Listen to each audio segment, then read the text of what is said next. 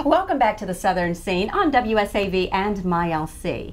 And of course today we're back at Southeastern Medical Equipment Company, and I have with me one of the owners here, Lindy Claiborne. It's so great to see you again here on the Southern Scene. Thank you. It's great to see you too, Natalie. You know, it wasn't long ago that we came in and brought our cameras into Southeastern Medical Equipment Company to find out what you're all about here. But for some of our viewers who may have missed out on that, kind of give us an overview about what the company is all about. Southeastern Medical Equipment Company, we're known as a company with a heart. We are a locally owned company. We're here in Savannah. We're in the Medical Arts Shopping Center.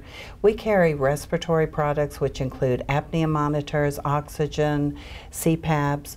We also have wheelchairs, hospital beds, walkers, canes, crutches, nebulizers, billy blankets. We have everything that you need to make your life easier and more comfortable. There's so many things that can make your life easier, and you guys take care of that. We do. And all you have to do, just call us from your doctor's office, bring your prescription over. We'll be happy to fill it, or if your doctor calls us, we can deliver it to your house. We have same-day service. We are on call 24/7. If you ever need anything, if you have any questions about your equipment, you can call us any time of the day or night. I mean, you actually walk folks through the process and you train them as well. Absolutely. We have fully trained staff. We have a respiratory therapist full-time at Southeastern Medical Equipment. Our staff is extremely knowledgeable, years and years of medical experience. Our staff will help you find the right product. When your doctor sends over the order, we explain it fully to you. We train you. Again, training. You have to know how to use the product because it's useless if you don't know how to use the product.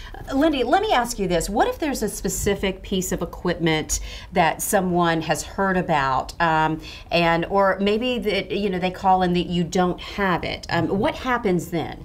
We will get on the phone. We'll order it immediately for you. Okay, what are we going to be doing today? Because I know you are going to be educating us a bit on the Southern Scene as we progress forward, with this particular topic. So, what are we going to be doing today? Today we are going to be talking about CPAP, how to use it, what it's for, how to use your machine, how to care for your machine, and how using a CPAP will save your life.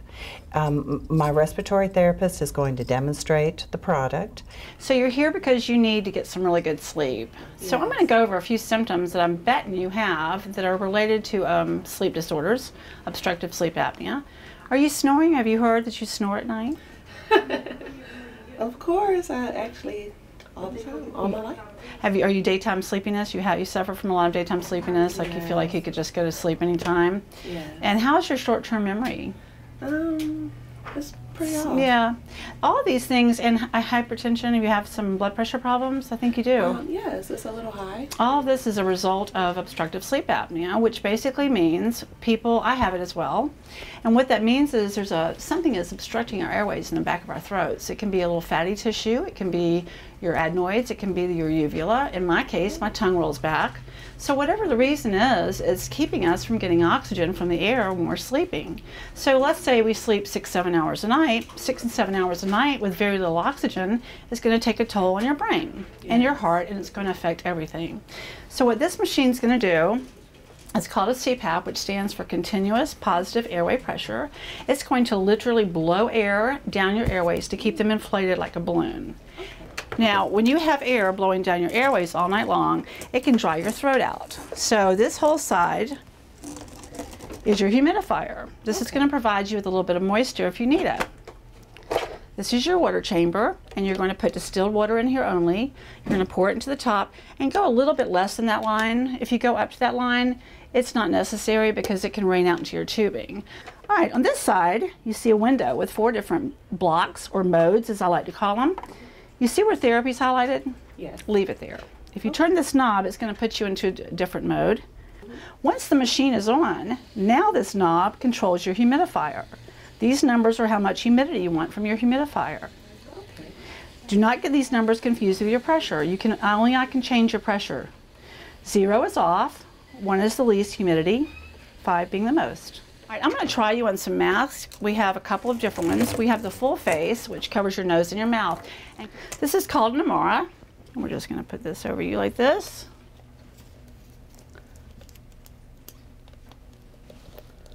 Pop this little puppy in on the side. Sorry, am I hurting you? Okay. Now you don't want it so tight that it's going to hurt your face, but you do want it tight enough where it's not going to leak. Wow, now that was an incredible demonstration and so easy to use. Yes, it is. Very, very easy to use. I mean, Lindy, why is this piece of equipment so important? Because it will save your life. That's just the bottom line. Well, thanks, Lindy, once again, for joining us on the Southern Scene. It's Thank always you. great to see you, and you educate us so well. We love bringing our cameras in. Thank you, Natalie. Great to see you, too. If you'd like more information on the CPAP machine or Southeastern Medical Equipment Company, all you have to do is go to the website you see on the screen. You can also find them on Facebook and just follow the information you see right there on your screen. You can also give us a call here at the station. Go to our Facebook page, The Southern Scene, or find us on our website, WSAV.com. We'll make sure we put you in contact with them. Don't go away. We'll be back with more of The Southern Scene right after this. Stay with us.